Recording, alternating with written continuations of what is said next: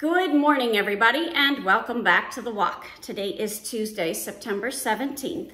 Yesterday, we saw that God is calling out those false prophets that are prophesying out of what they want, what they think, and manipulating and deceiving the people into taking their focus off of God and instead put their focus on them. They're working on glorifying themselves. Chapter 13 is all about calling out these prophets, these false prophets. So that brings us to chapter 13, verse 3, and it says, "Thus says the Lord God, woe to the foolish prophets who follow their own spirit and have seen nothing." So right here, God is clearly calling it out and clearly defining. He is saying they say they saw something, but they didn't. All they're doing is following their own intentions. Verse 4, "Your prophets have been like jackals among ruins, O Israel." Think about what a jackal does. They feed on the dead. They feed on that dead meat.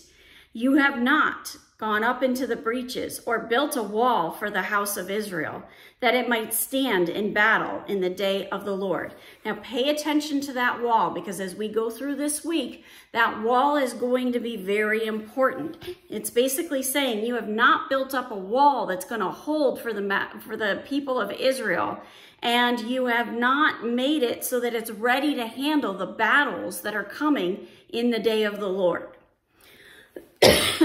"They have seen false visions and lying divinations.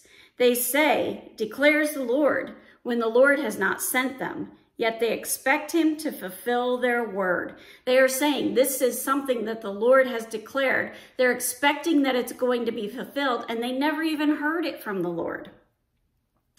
You have not seen a false vision and uttered a lying divination. Whenever you have said, declares the Lord, although I have not spoken. Oh, I'm sorry, I read that wrong. "Have you not seen a false vision and uttered a lying divination whenever you have said, declares the Lord, although I have not spoken?" It's basically like saying, you know, I talked to my neighbor from across the street, and he told me that his house has 7 floors underground. And you never talk to the neighbor, and you're spreading this all over the neighborhood. It's kind of like spreading a rumor, but it's going much deeper, because it's taking the Lord and it's taking the Lord's name and putting his credit to something that is not true and was never said by the Lord. And the Bible warns us about false teachers and false prophets. We see that in 1 John 4, verses 1 to 6. Verse 1, it says, "Beloved, do not believe every spirit, but test the spirits to see whether they are from God. For many false prophets have gone out into the world." We're to check, does this glorify God? Does this bring people closer to God? If it doesn't, it is not from God, and we should not be following it. In Matthew 7, verses 15 to 20, it says, "Beware of false prophets who come to you in sheep's clothing, but inwardly they are ravenous wolves." Think about the fact that yesterday we said that these false prophets were using sorcery and magic to gain a following among these people and pull them away from God. "You will recognize them by their fruits. Are grapes gathered from thorn bushes, or figs or from thistles?